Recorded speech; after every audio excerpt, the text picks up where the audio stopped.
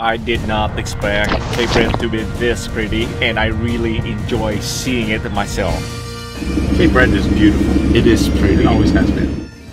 We're Michael and Holliff. Together with our German Shepherd Kana, This is for you. we've been traveling full-time around the United States in our camper van. Anna, what you doing? We arrived in Canada to explore the vast land of the Great White North. So come, join us and travel around Canada in our home on wheels. Previously, we did a mushroom hunting expedition just outside Truro, Nova Scotia, where we collected a bunch of chanterelle mushrooms to cook in our van. You know, they say the proof of the pudding's in the tasting. Most people get that saying wrong, by the way. We continue on with our journey in Nova Scotia. Get our fix of Tim Hortons. In 500 meters, turn right. So in a couple of kilometers, we're going to be going across what's called the Cancel Causeway, which was built to connect the mainland of Nova Scotia to Cape Breton. And just a fun fact, my mother was one of the first people on the causeway on the day it opened, and she played drums in a band, so she was part of the ceremonies. I think it was back in the early 60s or late 50s or something like that. A little bit of family history with the Cancel Causeway. And I haven't been here in 30 years plus. So we are now on Cape Breton Island, and we are ready to start our day. The sun is shining after a great trip down here, so we're really excited about this. So we have a few days to spend here in Cape Breton, and I know for sure that we would love to explore the national park. Cape Breton Island is very proud of its Scottish heritage, so we should see pipers and things like that along the way as well, I hope. But the logical way to start our Cape Breton experience here at the Visitor Center, it just opened for tourism recently, so everybody's so excited to welcome tourism. Ready to explore Cape Breton? I am ready to explore Cape Breton. Let's get going. One thing you have to do in Cape Breton Highlands National Park is the Cabot Trail. The Cabot Trail is considered one of the most scenic drives in the world, going through amazing ocean views, old growth forests, and historical Cape Breton fishing villages. What is that? Those are the rubber bands to put around the lobster claws. Oh. Hold them tight. It runs for 298 kilometers or 186 miles. It is absolutely gorgeous here. There's a lot of ups and downs, and I guess now I understand why it's called the Cape Breton Highlands National Park. I'm trying to see whales here. That's the whale's mouth. Yeah, That's what the teeth filter. Oh wow. Yeah, instead of teeth, big whales like blue whale or fin whale, they'll have this. Any luck? No, but it helps to know what you're looking for, and we don't know. It's very hard to see. And right now we're arriving in the Acadian part of Cape Breton. Around here people speak French, even though the majority of Cape Breton are English-speaking population. And you can see like miles and miles, or in this case kilometers and kilometers of this rugged coastlines and blue ocean. It's really pretty here.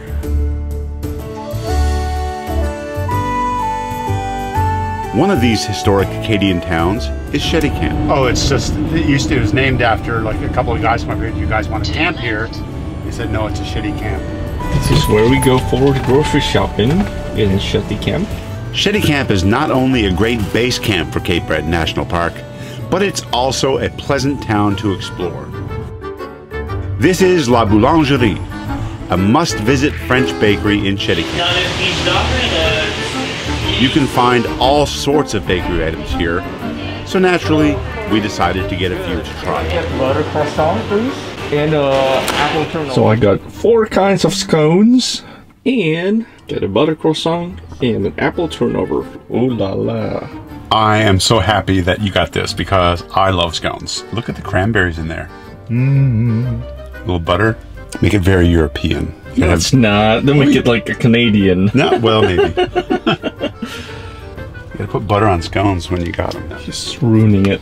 No, I'm not. I'm making it proper. That's delicious.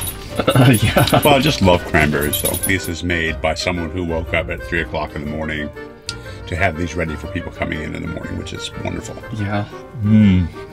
I'm gonna have half of the apple turnover. Oh, did you hear the crunch? This is what I like about French bakery, because they know how to make good products, including apple turnover. Definitely a perfect pastries. This is amazing. It's really good, guys. We got here just in time because Holliff was one of the first people in there, and now there's a line waiting outside. It's definitely a popular spot. This is really good. This is what a pouty dog who didn't get any of the bakery items looks like. Kana. I want some scones. La boulangerie chez les Camp. That was delicious. Yeah.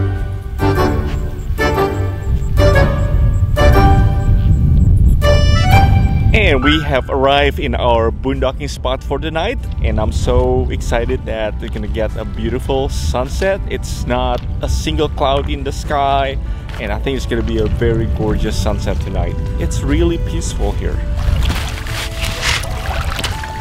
What you doing, Kana? Don't kill bees.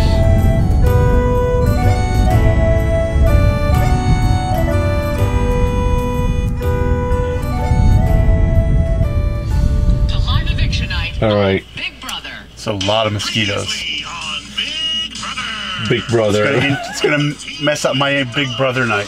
That's only in the past 10 minutes, I maybe. was collecting them. Well, what else are you supposed to do? Throw them out. Disgusting.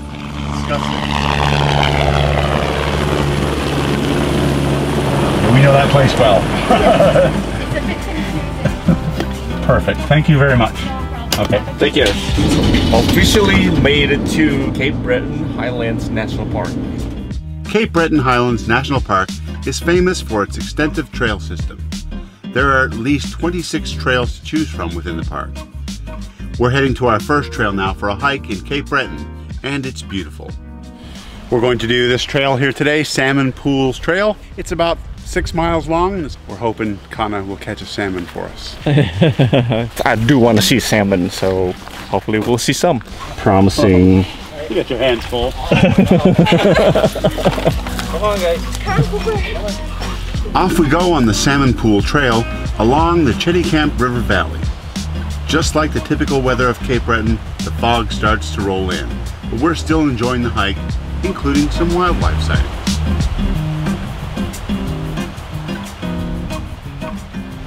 First spool, whatever that is, we're gonna check it out. Surprised how brown the water is. I think it's the color of the sand on the bottom. The water itself is nice.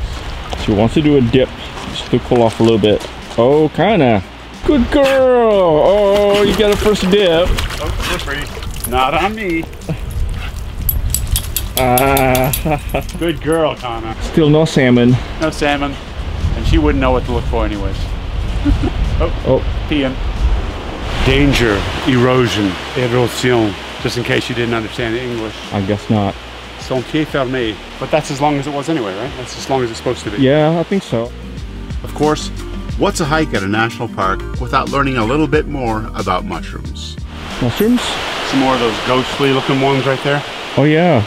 Wonder what those are. I don't know. There are a lot of mushrooms here. Unfortunately, no matter what we find, it is not allowed to harvest anything here, which I wholeheartedly agree. So when I ask my expert friends about mushrooms, they always want to see the top side of it, the bottom side where the gills are. They want to see the stem, and they want to know the general area you picked it, because different mushrooms can look the same. A mushroom growing at the base of a birch tree that looks like a mushroom growing at the base of a spruce tree might not be the same because they grow in different. Does that make sense? Yeah. Yeah. So that's why you always consult with experts before you get out your frying pan. There's a slug there that seems to be enjoying them. Some kind of cabin. Yep, definitely a cabin. Let's see what they have here. Oh, nice. I think this is established just to give a shelter for hikers, especially in the winter months, to warm up. Definitely smell like an old cabin building. Looks pretty cozy here, and lots of interesting notes to read. Time to settle in for the night at one of Cape Breton National Park's official campgrounds. That's probably good. Yep. We're home, Kana. Well, good morning from Cape Breton. We survived last night at the SCENIC campground here where we spent the night. It is a huge complex for a campground, including RVs. So unfortunately today is not the ideal blue sky day. So what's the plan today? We're gonna continue on driving through the national park, and there's a few hikes that we would like to check out. Very solemn. Time to do a morning hike. And this time, we're exploring Benji's Lake Trail. It's gonna be 3 kilometers, so just a really light hike, just to get blood moving. Okay, Dorothy. That's my Highland dance. Oh. God, don't you recognize anything? Oh yeah, very inspiring, Michael.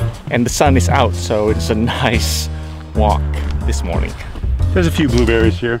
I used to go blueberry picking with my mom every year. Oh, here we go. I can't say I enjoyed it a lot, but we did get a lot of benefit out of it because we ate blueberry jam forever.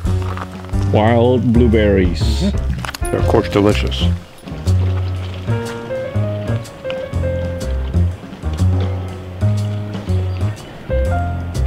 No moose in Benji Lake. I feel like we were lied to. Yeah, we don't have 3 miles to walk on the way back to dry off. We are at the eastern side of the Cape Breton Highlands National Park, and we're gonna do 2 trails, sort of kind of intermingling within each other. The Jack Pine Trail and the Coastal Trail. And it looks beautiful on the photograph, so we're so excited to start the trail. Jack Pine Trail, I guess named after Jack Pines.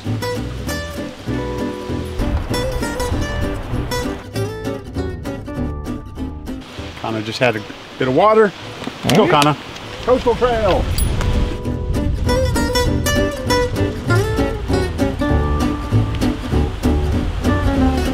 Nice. It's called the Coastal Trail because it comes around, follows the coastline of the national park.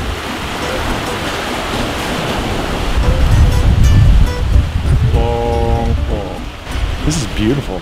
Just look how the water's green there. Yeah. And dark, and the rocks come up through it.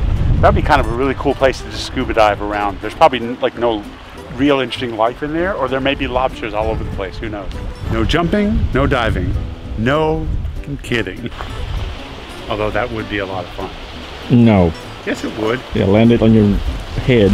It's starting to get hot, so it's nice to have a little bit shade in the mid of walking around. Obviously the background is pretty, so no complaints either. Stop to check it out.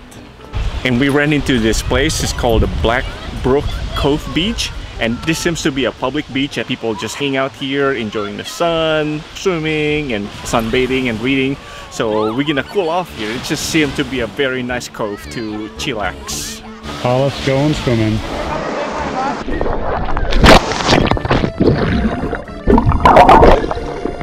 So nice. The water's so nice and so refreshing. I can't believe this is Canada. So tropical. Oh, I can feel the bottom now. This is so cool. Can't believe I was swimming in Canada. The best part about swimming here is that they also have a fresh waterfall to rinse off. I can ask a better way to enjoy our experience here in Cape Breton. Look at that. Woohoo! Oh. That is a great ending of hiking a hot day, followed by swimming, then rinse off here in the waterfall. Can't ask a better day.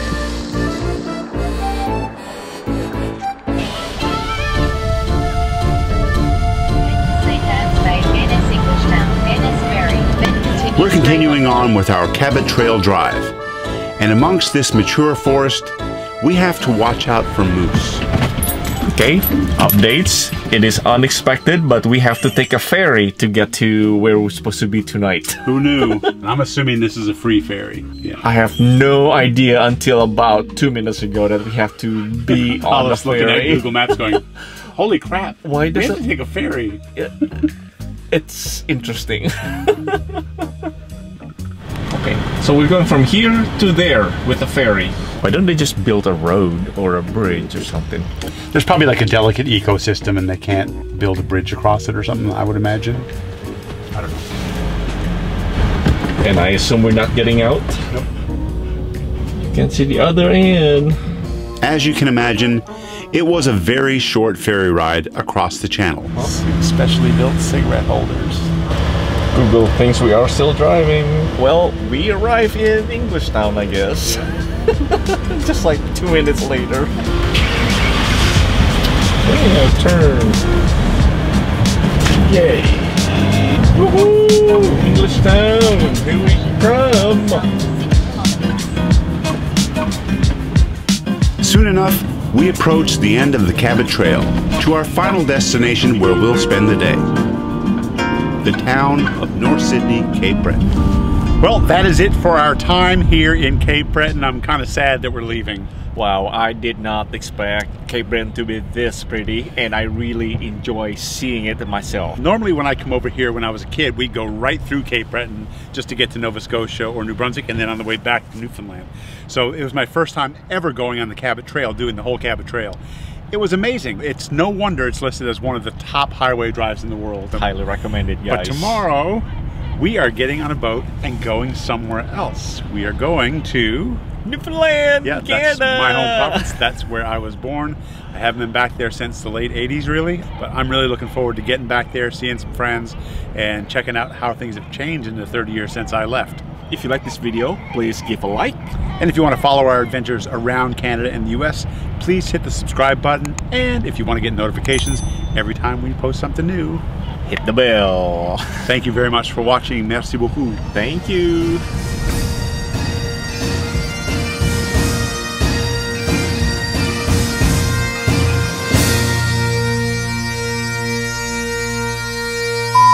So we are here at the Petit Étang, I think it's called. What is it called? Camping out at the Petit Chump. What is it called? Jeez. Look at this. Only a yay big channel. How big is yay? Authentic French bakery. Oh, low calorie white bread. Why'd you buy low calorie white bread? Low calorie, low price. $1.50. Yeah, Canadian, that's like 75 cents US. No, it's